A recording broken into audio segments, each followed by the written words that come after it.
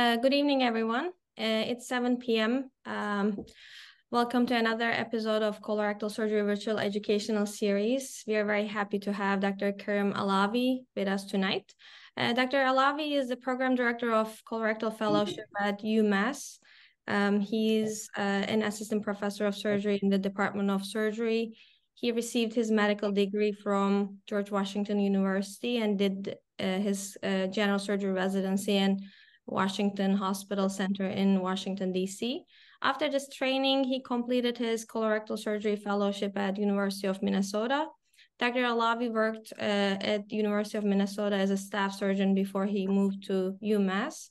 He also completed a master's in public health at Harvard University. He's a clinician and an educator. He also is an active participant on multiple surgical societies, including American Society of Colon and Rectal Surgeons, and currently serves on the program committee for Association for Academic Surgery and APD CRS. He's a reviewer in multiple journals, and he gave multiple presentations at national meetings. Dr. Alavi, thank you so much for joining us today to talk about operating in difficult pelvis. Thank you. Oops, sorry. So thanks for inviting me to give this talk on operating on the difficult pelvis. These are my disclosures. The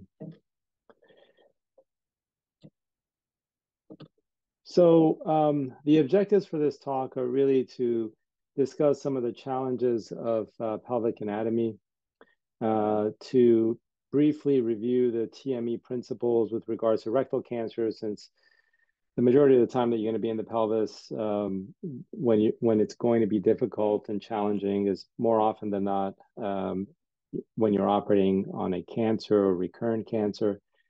I'm going to discuss briefly some of the challenges with TME and then really get into what the definition of a difficult pelvis is. Trying to see if there's ways we can predict who is going to have a difficult pelvis so you can be prepared from a surgical standpoint. And then discuss some of the management of particularly the distal pelvis operatively. And then discuss, just briefly some potential future directions. And, this is, if there are any questions, please interrupt me. I don't want to hear myself talk for an entire hour. This isn't going to be an hour, but nonetheless, so if there's questions, feel free to interrupt. So the pelvis. So as many of you guys know, you're fellows or just the recently graduated fellows or junior faculty. It's a fixed anatomy, and that fixed anatomy poses significant technical challenges. It has depth, there's angulation, and there's limited visualization, all of which increase difficulty. And this can lead to very pelvic-specific types of complications, which can be catastrophic. There can be bladder or urethral injury, or bleeding from the presacral venous plexus, which would require significant transfusions and extraordinary measures to try and get the bleeding to stop, or bleeding from the iliac vessels. Of course, autonomic nerve injury and the implications of that are well known with both bladder and sexual dysfunction. And then, obviously, the more difficult the pelvis, the longer the operative times. So the treatment of rectal cancer goes back a long time ago, but really it was first documented and reported by Dr. Ernest Miles back in 1908 in Lancet, where he described it as the method of performing an abdominal perineal excision for carcinoma of the rectum and of the terminal portion of the pelvic colon. So again, you guys know this, or hopefully or have been exposed to it, at least through the first part of your fellowship. But these are the TME principles: total excision of the mesorectum or tumor-specific mesorectal excision if the tumor is slightly higher in the rectum, direct visualization, sharp dissection in an avascular or wholly plane, as Dr. Heal described it, preserving the mesorectal envelope and avoiding tumor spillage, thus reducing chances for recurrence, nerve preservation for avoidance of bladder and sexual dysfunction, and sphincter preservation when possible and feasible, and based on both tumor and patient characteristics. So what are some of the challenges with TME with regards to pelvic anatomy? So there's certain factors that complicate resections: visceral obesity, narrow pelvis, patients who've received preoperative chemoradiation. The goal of preserving autonomic nerve and thus sexual and bladder function can obviously complicate resection. And then sphincter preservation, or with the goal being of sphincter preservation, that can sometimes impact or provide challenges to pelvic surgery. So overall, it's been reported the incidence of incomplete TME ranges anywhere from 10 to 15%, and the incidence is directly correlated with the size of the tumor as well as location of the tumor with regards to the anal verge. And this will become obviously more important during later portions of this talk.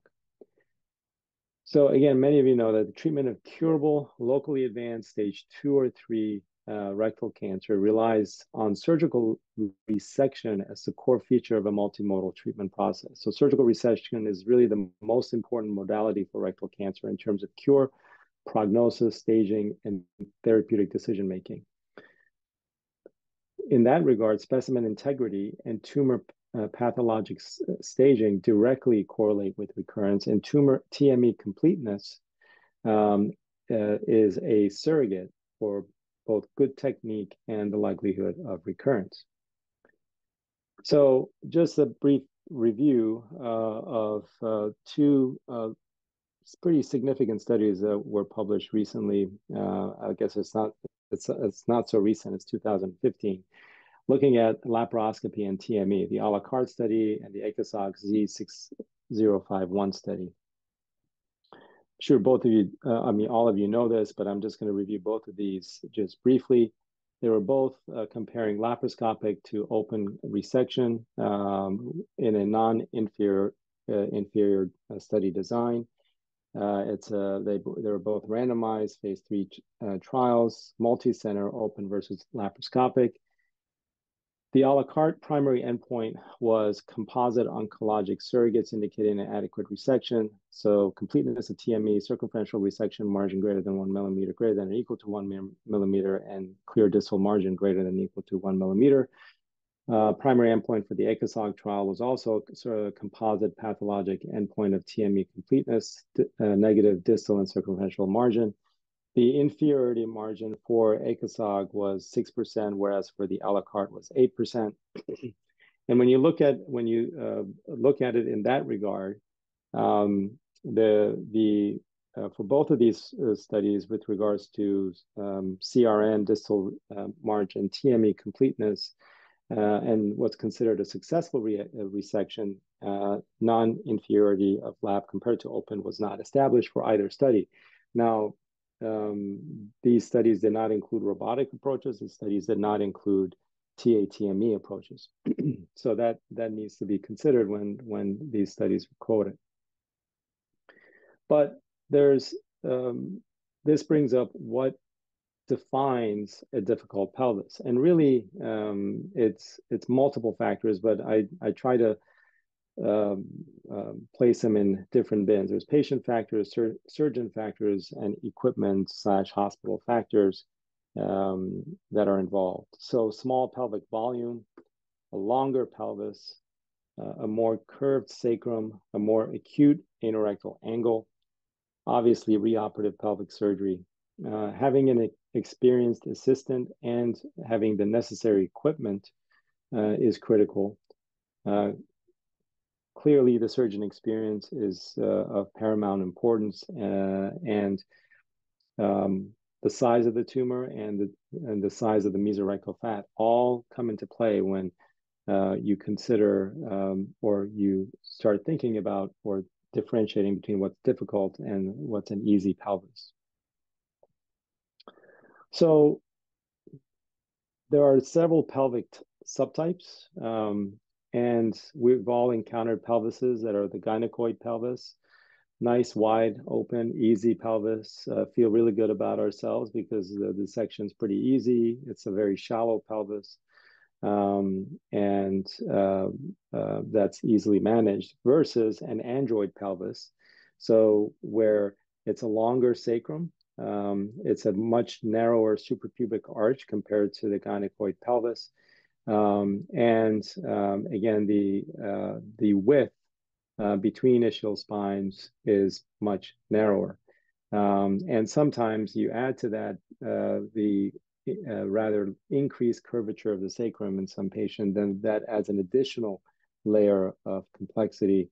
And here you have packed in all these organs that you're trying to avoid, and you're trying to dissect between them to try and resect a rectum. So that just in and of itself, the size of the bony pelvis can add a significant amount of complexity to any dissection and make it difficult. So are there ways of predicting what a difficult pelvis is? Well, that's where imaging comes into play, even though we're not there yet to have perfect predictors or risk indices that can predict a difficult pelvis so that the surgeon can prepare for it. But there have been a few studies. This study that was published in 2018, and there was a follow-up study validating this risk index. This was done by Tom Reed's group out of University of Florida, where they tried to develop a preoperative assessment tool to predict difficult pelvic dissections. And this was a retrospective study with patients undergoing either low anterior resection or abdominal perineal resection for rectal cancer. For cancers that were within 10 centimeters of the anal verge, they accumulated about 14 different measurements, including that would go into linear dimensions, volumetric dimensions, anorectal angle, and sacrococcygeal curve dimensions. And what they discovered, as expected, that the male gender is significantly correlated with what's considered a difficult pelvis, pelvic radiation. Distance is as well associated. Distance from the promontory to the pelvic floor, if it's greater than 13 centimeters, is associated with a difficult pelvis. And the model was subsequently validated in an independent data set, and then subsequently a follow-up study was done as well on a separate cohort. And they really, it boils down to what a difficult pelvis is. There are certain predictors of what a difficult pelvis might be, or what you might encounter during an operation. And it's the inlet, the pelvic inlet being narrow, as well as the mid-pelvis being narrow. The soft tissue volume, so increased soft tissue volumes can potentially obviously add to the extra layer of difficulty in mobilizing the rectum. A deep pelvis, where it's not only deep, but there's also an extreme curve to the sacrum, can add to the complexity and the difficulty. And a more acute anorectal angle. So that's when you're trying to get that distal third of the rectum immobilized, that's where the challenges are encountered. And those particular studies looked at CAT scans, and I suspect it's because the time when those patients were enrolled in that study, MRI still hadn't taken the foothold in terms of its critical importance in tumor staging. But it is clearly important in terms of staging, but also in terms of surgical planning. And there have been several studies that have looked at what dimensions can potentially impact or increase the difficulty, and therefore potentially risk recurrences. So for example, in narrow intraspinous distance, as pictured here, was shown in these studies to be associated with increased CRM positivity, incomplete TME, and increased conversion to open. But it's not just the bony pelvis that is the issue. It's the pelvic soft tissue and the degree of it and the amount of it, which may also predict surgical difficulty. So large mesenteric fat areas have been shown by some studies. MFA is associated with increased pelvic dissection time and increased surgical difficulty based on their observed measurement parameters. So what are some of the solutions or options? I wish I had a solution for one answer that could fit all patients, but we know that's not the case. Each patient is different. Each tumor is different, and surgeon skills are also an important factor here. But I've just listed here some of the options that are available to surgeons. So, it's really important to have as many of these in your armamentarium as possible. Obviously, some require more skill, exposure, and training, and have a steeper learning curve than others. And I've thrown in here local excisions as well, because there are certain tumors that are more amenable to local excision, particularly if you take into account patient factors, patients with significant comorbidities, that would preclude them undergoing a significant resection that would be extremely not only challenging, but also difficult from the recovery standpoint, then some of these other options may be suitable in those specific cases.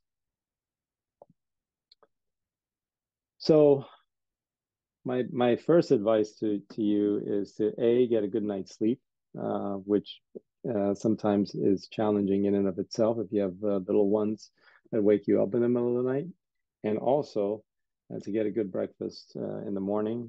Usually, if I know I have a difficult case, that's going to be the first case. It's not going to be the second case. It's not going to follow another case, because you need to be at the top of your game if you're expecting any sort of difficulty in a pelvis. So this quote I truly believe in: by failing to prepare, you are preparing to fail.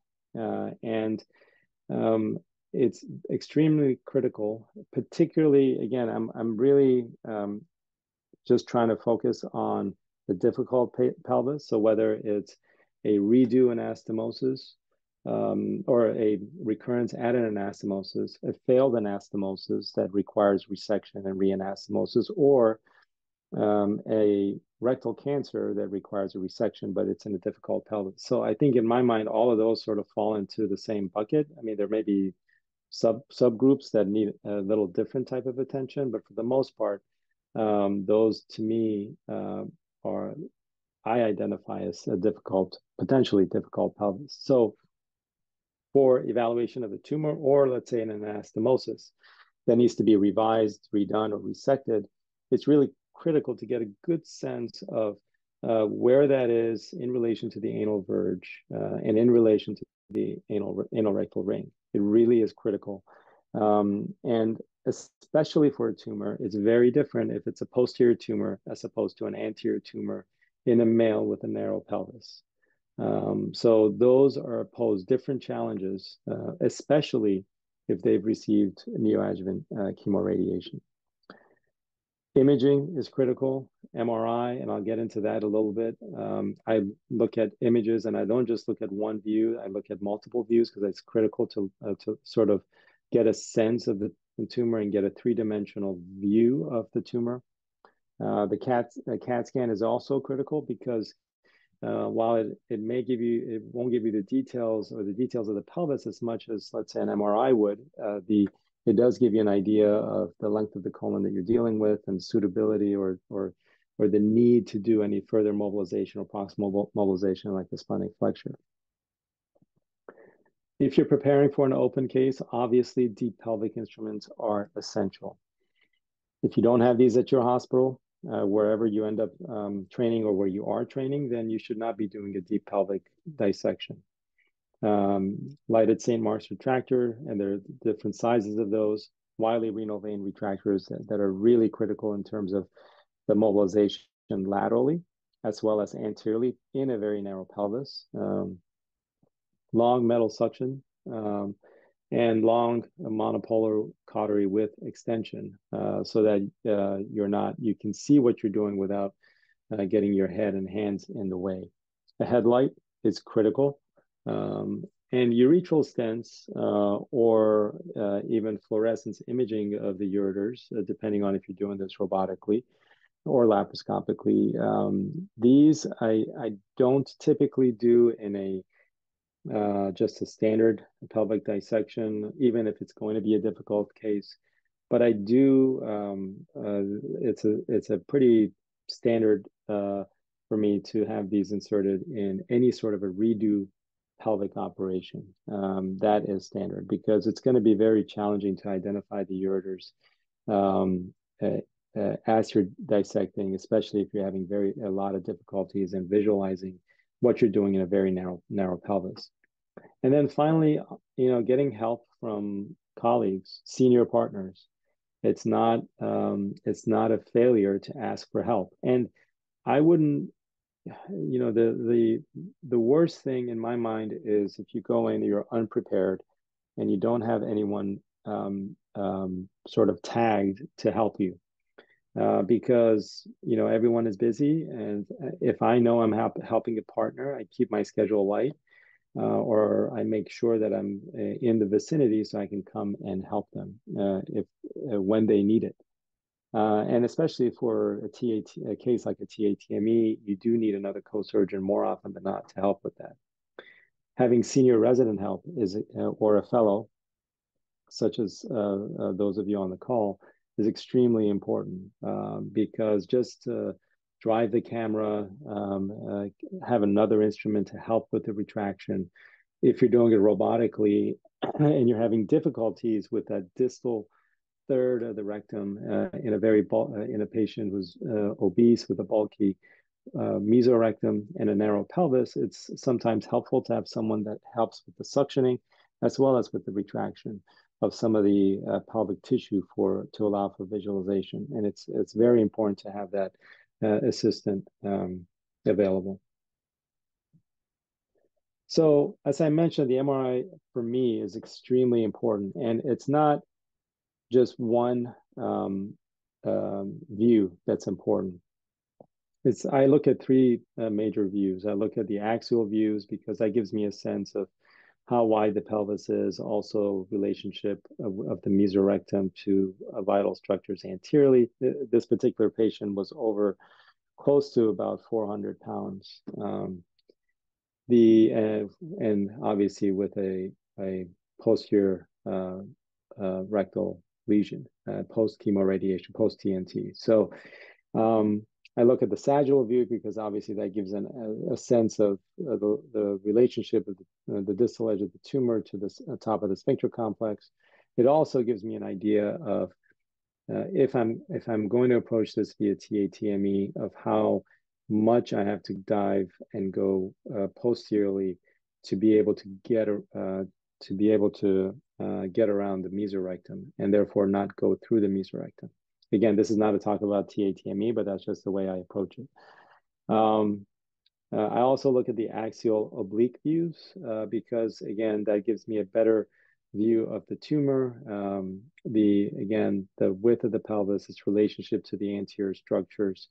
For anterior tumors, it also gives a good sense of involvement of particularly in a male, involvement of the prostate, seminal vesicles, and so forth. So now in some cases, that axial oblique view can give you even information about the tumor response, because if I'd only looked at both of these views here and here, I would have missed the fact that really there's some puckering here at the CRM, which I have to account for as I'm doing the resection. So again, this all kind of goes back to surgical planning, right? I mean, operating in the pelvis with a lot of very important vital structures. Sometimes you're millimeters away from injury to the presacral plexus that can cause significant bleeding, or to other important structures, iliac vein and so forth. So you really need to get a good sense of the anatomy in that particular patient before you really tackle these cases. So now, whether you approach it via open, laparoscopic, or robotic, or TATME, the difficulty really lies as you get below the peritoneal reflection, particularly, especially in a very difficult and challenging pelvis. The difficulty becomes an exposure, retraction, smoke. Having a good smoke evacuator, having an air seal or a good smoke evacuator is essential. Rectal division, obviously, is a challenge, even with the robot, because it's not uncommon that you either have to come top down to divide the rectum, or you have to use multiple staple fires with crossing staple lines to be able to get a good rectal division, as the larger staples, particularly in the narrow pelvis, are going to be challenging to get a good division, division that's coming perpendicular to the rectum as opposed to tangentially. Anastomoses in the deep pelvis, particularly in the deep narrow pelvis, can be challenging, especially if you don't have an experienced assistant helping you with both the camera as well as retraction. So in my mind, that's where, again, having options really helps when it comes to really the distal third of the pelvis. And really, TATME has changed how we approach things, and the ability to tackle that portion of the pelvis, which I call sort of no man's land, particularly in the very narrow pelvises or the difficult pelvises. So TATME does give you that opportunity to get below the tumor, transected, or below the anastomosis that, let's say, has failed, and divide it and know that you're going to be having a good margin all the way around. Now, having said that, it does come at a cost of a very steep learning curve. And there are some new complications that have been encountered in doing this approach. But it's not uncommon that if I know I'm doing a very difficult pelvic operation, even if it's open from above, and let's say a male with a very narrow pelvis, that I would I would even approach this as an open case from above, but to be able to transect it and to be able to remove the rectum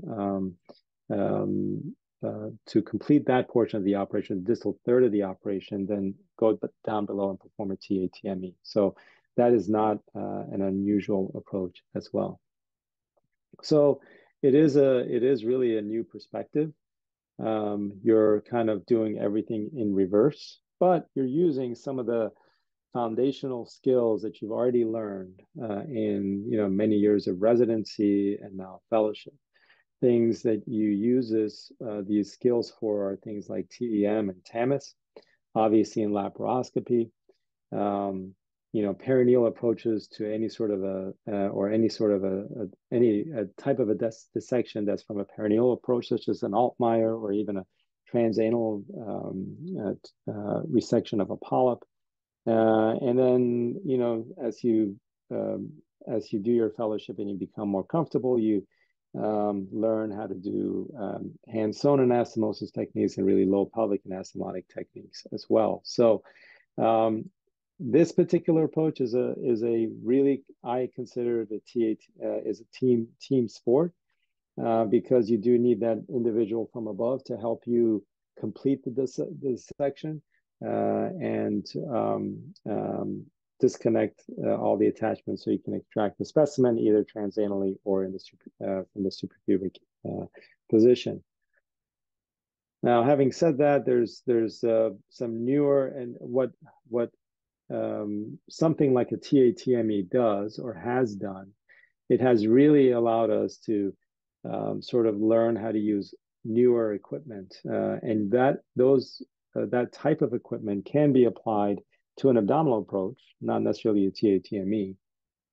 But with regards to just a transanal approach, obviously there's the transanal access channels that are available, the rigid platforms, particularly the Wolf platform that is available. I believe the Storz platform is no longer available. And the insufflation that is critical, that has been critical for success in TATME, has been an air seal.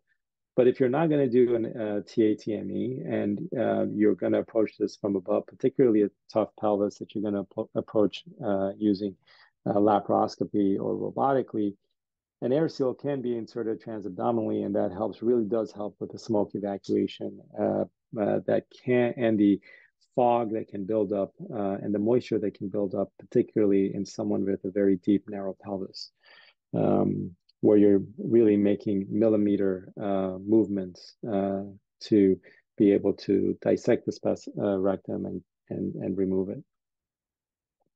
But just like with any procedures, there are some new worries with the TATME. Obviously, entering and staying in the holy TME plane is critical and can be challenging. And there are other concerns, such as injury to the nerves. The ureters are actually located superior and lateral. You're not looking down on them. You're going to be approaching them coming from above, coming from below, and therefore they can get injured if not careful. And obviously, in males, there's a concern of injury to the urethra and the prostate. So, but the goal is to have this nice specimen. And with the TATME, as I mentioned, because you're coming at it in reverse fashion, there is a risk of getting intramesorectal like this, and not staying in that nice holy plane, because the CO2 can play tricks on you and give you the impression that you are in that plane, where in reality you are not. So what are some oncologic outcomes when it comes to TATME? We published our series in 2022, looking at 79 patients with mid to low rectal cancers over a 5-year period, with a median BMI of 28 and a median follow-up of nearly 30 months. With a composite optimal pathology. Again, this is sort of based off of what was published with the a la carte and the ACASOG trial of 95%. There were no local recurrences, and we still have not had any local recurrences, with 13% systemic recurrence, which is on par with what's been published in other trials, and a 2-year disease specific survival and overall survival of 91% and 94% respectively. And this was followed up by the multi-center phase 2 trial that was just recently published by Pat Silla, which we were a part of. It was mainly North American high volume centers, Canada and the US. They recruited 100 patients, 70% of which were male. So these were, as you can imagine, difficult pelvises with low rectal cancers, with a median height of 6 centimeters from the anal verge, and about 70% received neoadjuvant treatment. 54% were hand sewn, and there were 18% anastomotic complications, but 98% stoma closure rate, with a complete or near complete TME of 90% and a positive margin. Only 2 had positive margins. There were 2 conversions in the abdominal portion, and one transanal. So in terms of their post-op, there were 8% complications, again, 2 vaginal, 1 urethral injury, 30-day morbidity of 49%,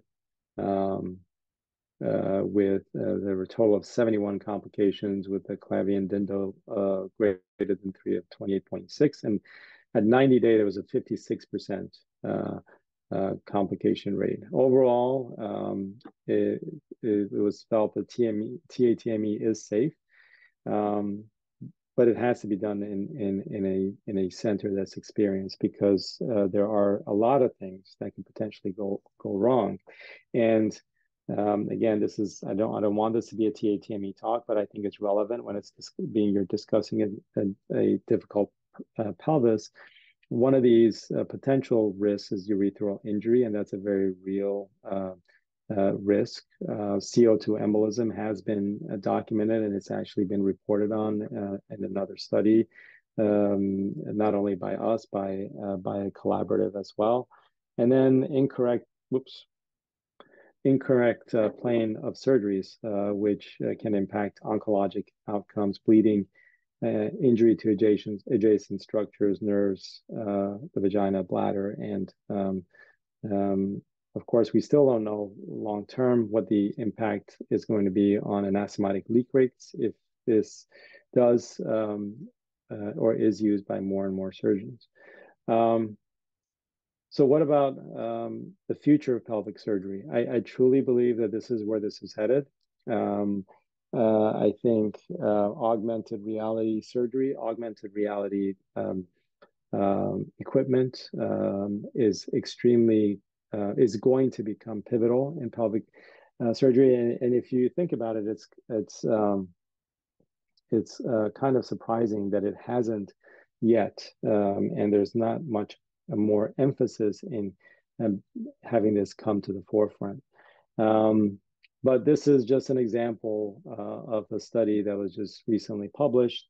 This is a 3D reconstruction of a CAT scan, and then it's onlaid, and then the surgeon has a headset on and can see, although again, this is early generation, so the quality is going to hopefully be much better, but this is how where I think this could be headed, and where it becomes critical in dealing with patients with complex pelvises. That's I think the next level that needs to be achieved.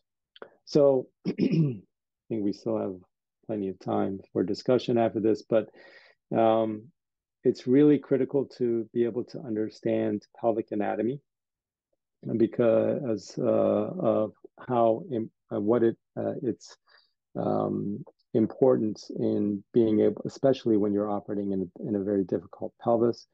The MRI at this point, specifically a rectal protocoled MRI, plays a very significant role in preoperative preparation for surgery. And again, I find it critical to review all of the views prior to surgery. Be prepared for all approaches, even open or TATME, if you have the experience, but if you don't, that's fine. Having experienced help is critical, because the worst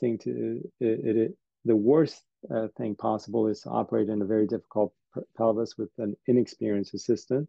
That really makes for a very long case. And then, as I mentioned, again, augmented reality will add another dimension and hopefully enhance what we're currently doing and how we're approaching difficult pelvises.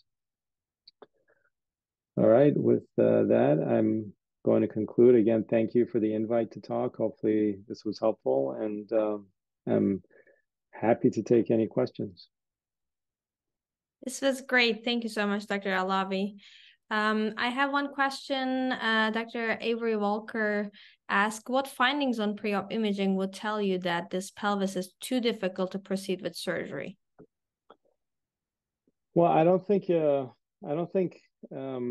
not going to proceed with surgery. I guess if there is no other option, you sort of have to just plan for it. I think the imaging is going to help you prepare for it. So, for example, if again, when you're looking at the axial views and the axial oblique cuts, the mesenteric fat is large. The intraspinous space, intertubercular spaces are narrow.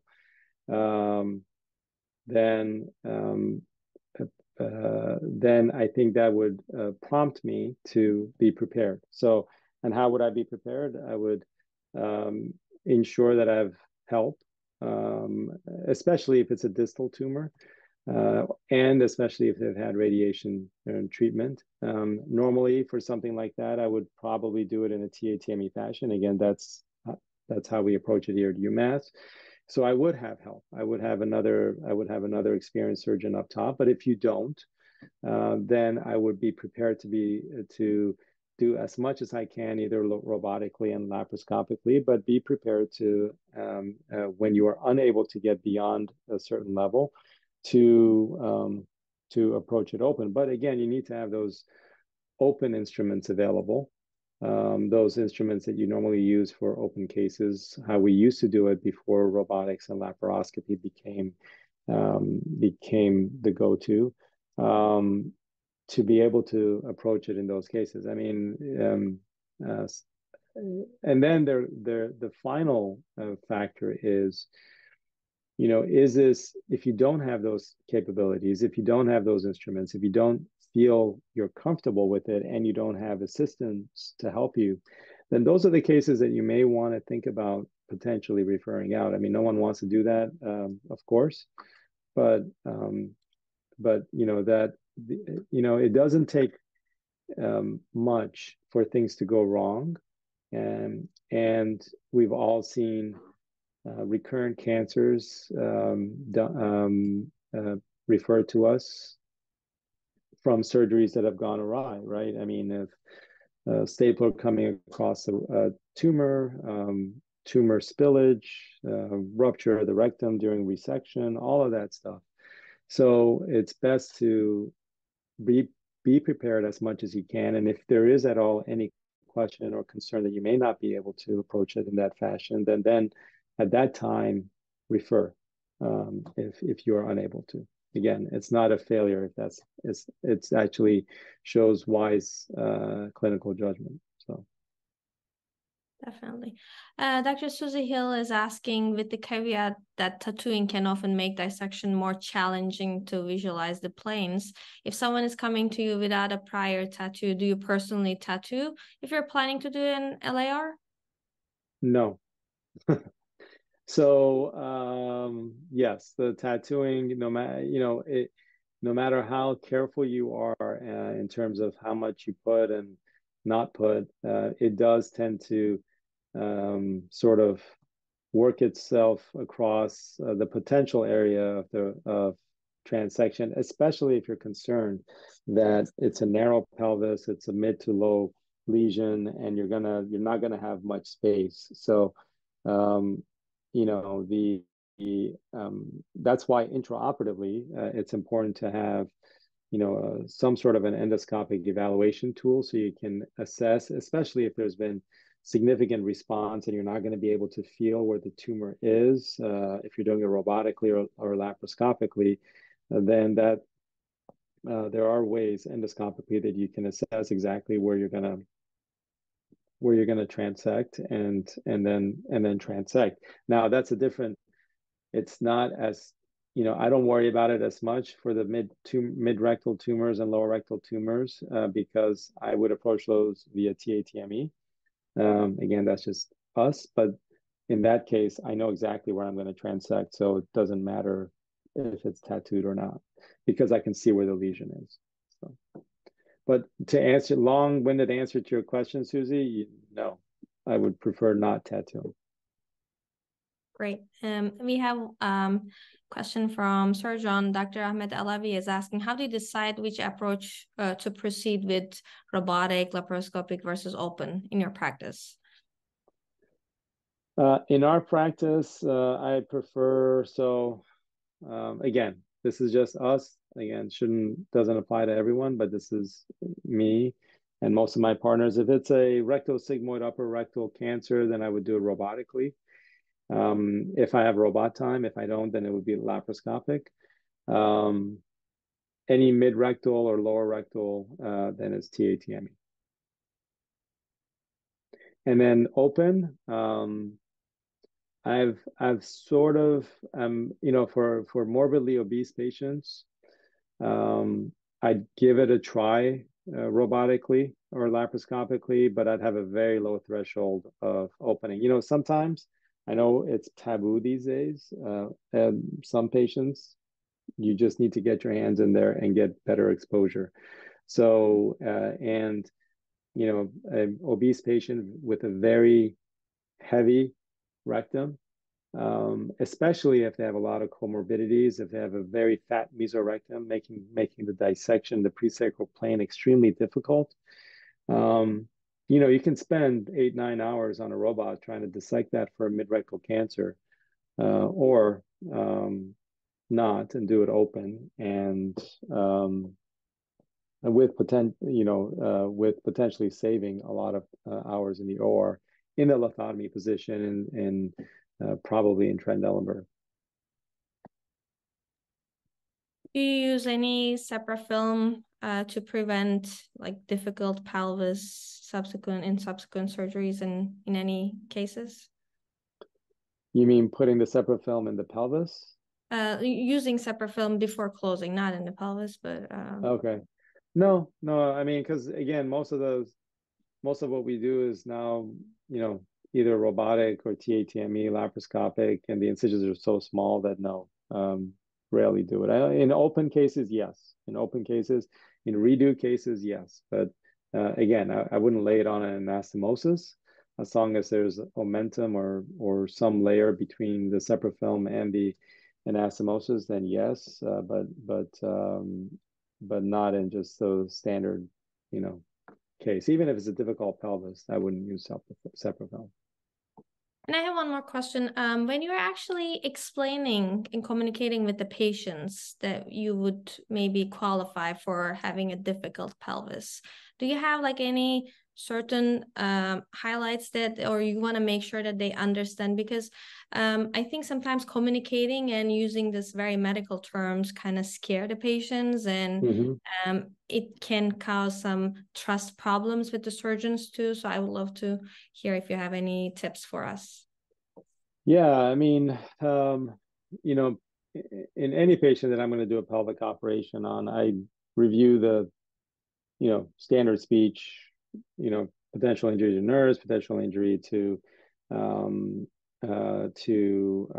presacral plexus, and so on and so forth. So that's included for everyone. Now there are certain patients, and again, it's patient specific and it's tumor specific, and patient specific both from a education understanding standpoint, literacy standpoint, but also from their you know, body habitus standpoint. So, you know, in someone who has let's say the one MRI I showed that where that guy was about 400 pounds, I have a real discussion with them about the possibility of not being able to do an anastomosis, because of you know, if you look at his MRI, very narrow pelvis, very bulky mesorectum, and then you worry about what his colon is going to be like and whether it would even fit in his pelvis.